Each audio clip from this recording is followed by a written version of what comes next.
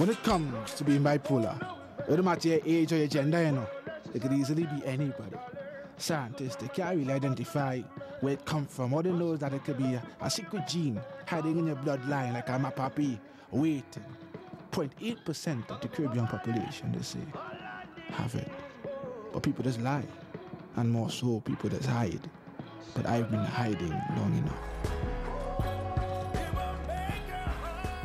Wow, what striking images there by Kwame E. Boatswain, who's our next guest to tell us more about mental health and music. Kwame, you're a filmmaker, a photographer, and a poet, and by what I just saw, a very strong filmmaker as well. Welcome to the program. You've brought with you Akile Akwi, singer, and we're going to find out why Akile is here. So this week we commemorate Mental Health Week, and you felt it necessary to do a documentary. Why? Well, I did a documentary on bipolar disorder because I myself was diagnosed and went through my own situation that led to me being hospitalized. And after that, I went through a process of kind of being isolated and getting weird looks and nobody necessarily knowing how to interact with me. And over time, I realized nobody necessarily knows how to interact with anybody that has these problems, even if they don't even show them out as much.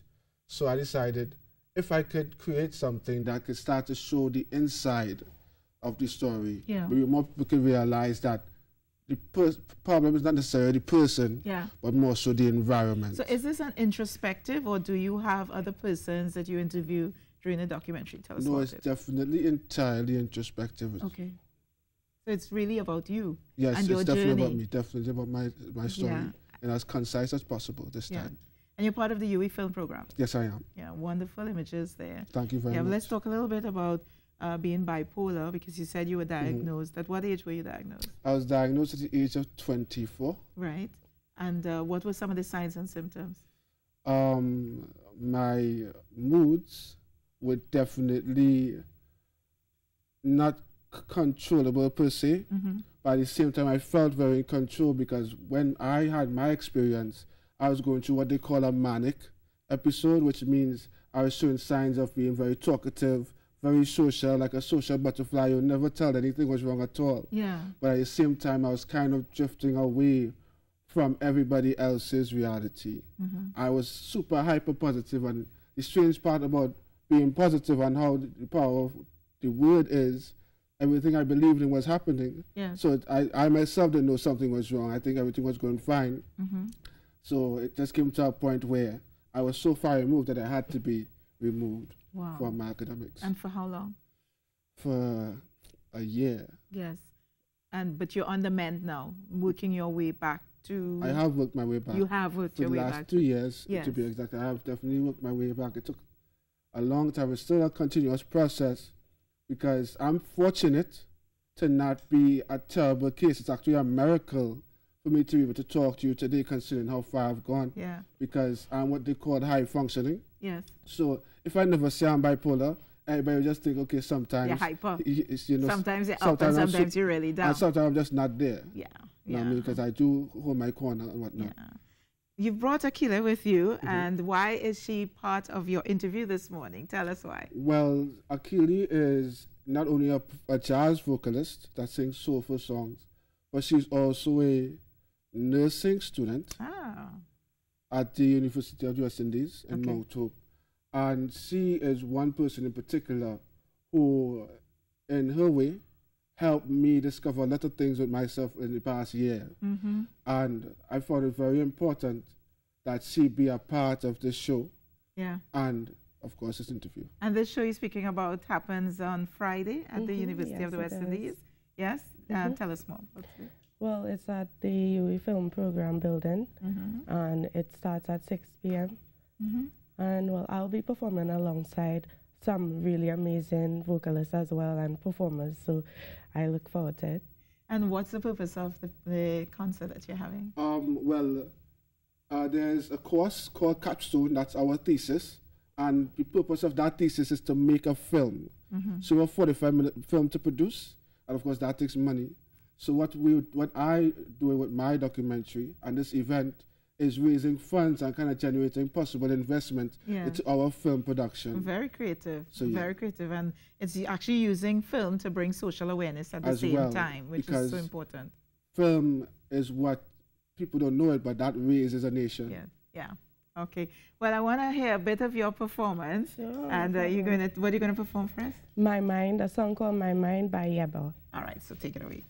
Okay.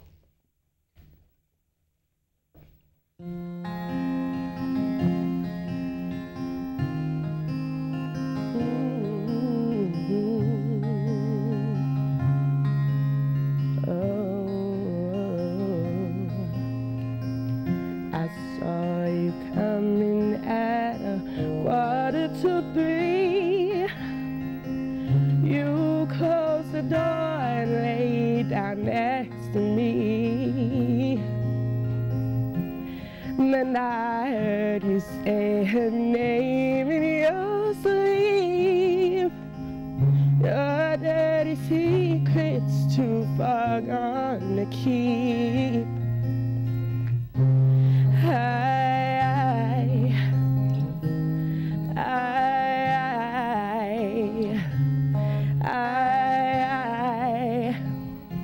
I'm about to lose my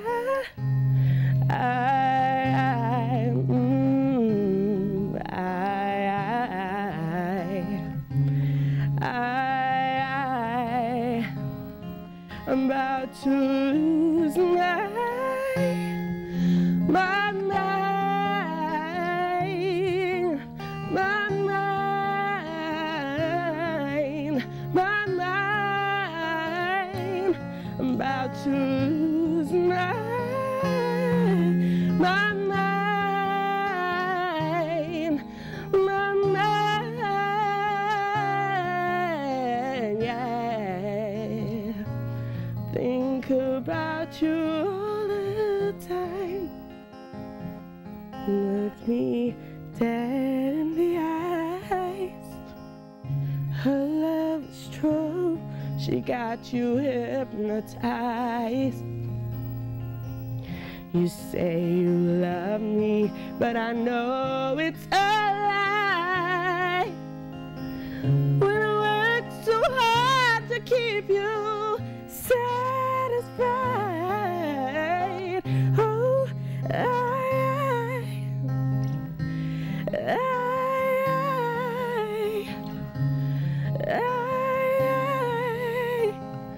I'm about to lose my mind. Ooh, about to lose my mind,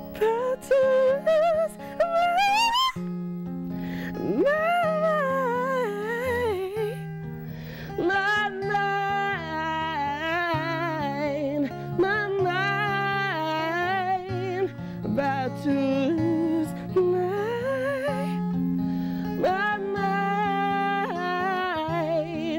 my mind, yeah. I think about you all the time. Ooh, my mind.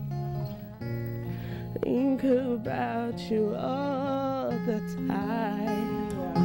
Yes, right now. Tell us why. Well, as an artist, I definitely resonate deeply, and especially as a filmmaker, I resonate deeply with every single part of the art form. So, music being actually one of my first passions. When it hits me, and I can't deny it. And personally, I'm not a man afraid to cry, especially knowing how much could happen if you don't let your emotions out. Yeah. So, let me give you a hug. All right. Thank you so much. Thank you so much for coming on the program this morning. Thank you so much, Akili, for that wonderful rendition of My Mind. And remember, you can support Kwame E. Boatswain and his project by going out this Friday to the UE Film School program at 6 p.m. and also looking out for the final production of your film, which will be coming out very soon. Thank you so much. You're welcome. And all success to you in your career. Thank you. We're taking a few messages. Come right back here on the Now Morning Show after this.